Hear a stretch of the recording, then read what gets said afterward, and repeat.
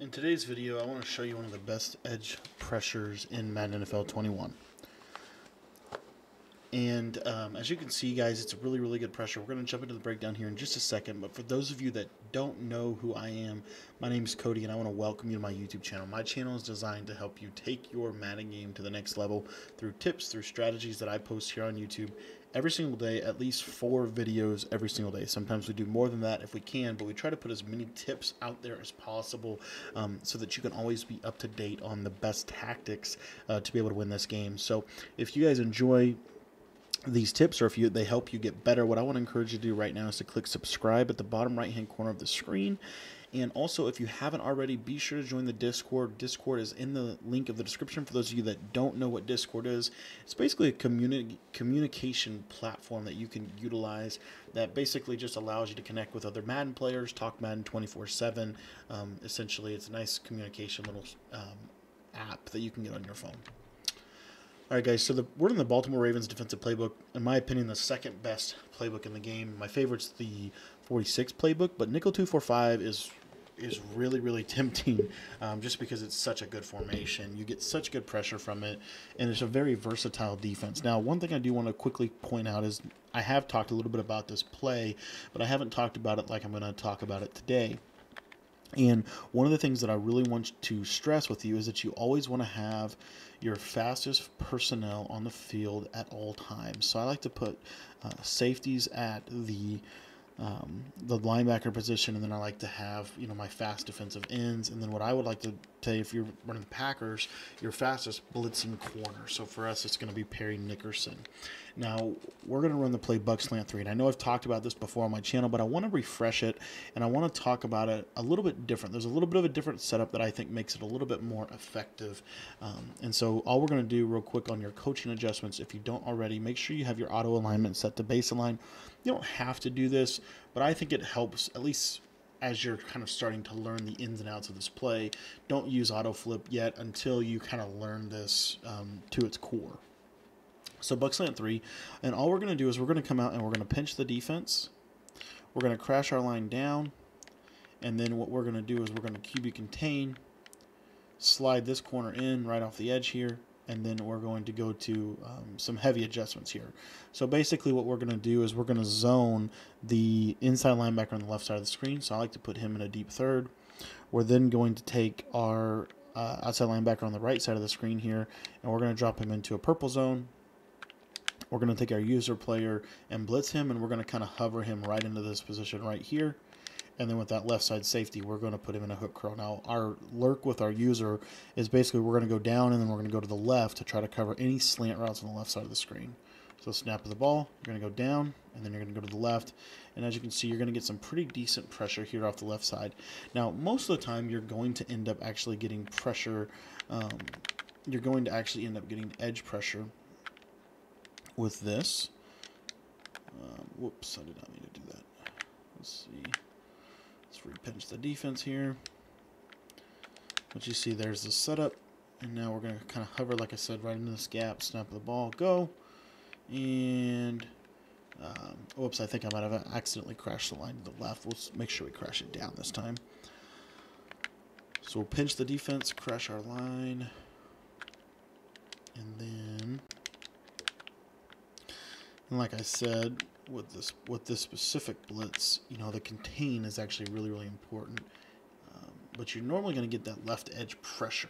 Now, against some formations, this does come in better than others, and against practice mode, it is a little bit finicky. I will say that. But I personally think that using this left of screen backer right here does work a little bit better. Especially if you kind of stack him like right in here. You just want to make sure that the defensive tackle is on the contain. As long as that defensive tackle is on the contain, you're good. Now, you could, if you wanted to, you can user the linebacker on the left side of the screen. It's not going to necessarily make the blitz worse or better. One other thing that you do have to realize is you're only blitzing you're only really blitzing. You see here, like if I take Savage, if I leave that middle linebacker blitzing, it's still only blitzing 5 because you're going to go into coverage with your user. And you'll see if you do that, you're going to come in every single time if you leave that left side linebacker blitzing. But what I like to try to do is kind of run a little bit more of a passive pressure. I really only want to send 3. And so you can actually get a 3-man version of this, but it doesn't come in all the time, but it does come in sometimes. It just kind of depends on how the formation picks it up. So, you know, if you want to gas them up, I would probably send 5. But if you really want to be a little bit more patient, all you have to do is send 3, maybe even, or 4, maybe even 3 players at the opponent. But what you could see is something like this right here. Right? You do something like this, and now snap of the ball, and you're going to see you're going to get that edge pressure every single time. So if you send 5, you're always going to get pressure. In my opinion, it's actually, you know, fairly common, at least for me, when running this, that when I only send 4, it actually works more times than you would think. You just typically get that animation, that instant win. To me, this is the closest resemblance of Dime 146. It actually does a really good job too against the pass, but it also does a pretty good job against any shotgun running plays. So that's another reason that this is just a really, really good formation to learn and to really master. But overall, you know, you'll see this nickel 245. Like I said, the 3-man is not as consistent as the 5-man version of this. But there's several different varieties that you can do to be able to get some pressure, you know, and like I said, if you do something like this, you'll see this is the 4-man version, snap of the ball, and you're going to get somebody. You're either going to get the gap pressure, the edge pressure, or the looping pressure on that in that specific example. But the nickel 245 has a lot you can do with it this year. Not only can you do the pressure setups like I'm showing you right here, but you can also do some really, really cool things out of a max coverage type of situation. But you'll see something like this right here works pretty well. You see right here, get that looping. I think that time we almost got a gap pressure. But by and large, guys, this is a really, really solid pressure that you can utilize. Again, practice mode does kind of make it a little bit weird this year. And you know, and what I would say is, you know, test this out in game and see. But you'll see over time, this is very, very consistent in game. Practice mode sometimes, you know, kind of frustrates me a little bit because it doesn't always show you exactly how powerful a play is, but it is good for getting additional reps. And you've seen the blitz come in a few times untouched. You're going to get that more consistently in game than you are in practice mode, has just been my experience with it. But if you come down, make a good play with your user, you see there, sometimes you will get A-gap pressure. And that's why I personally like the 5-man version of the blitz, because with the 5-man version of the blitz, you're going to get better pressure. You're going to get more consistent A-gap pressure, which that pressure will just come in from time to time and give your opponent something to think about. So just a lot of really, really good stuff. You see there's that A-gap pressure coming in again. So just a really, really good play overall. So I wanted to share it with you. I wanted to talk about it. For those of you that already seen me talk about this before, again, I just want to do a quick refresher. This is one of the best blitzes in the game, and I just think it's really, really important to start applying some of these concepts, whether it be from the nickel 245 or the nickel normal or even the big nickel over G. They kind of overlap a little bit, but this is a very, very good concept for getting pressure from a 4-down lineman set in this year's game.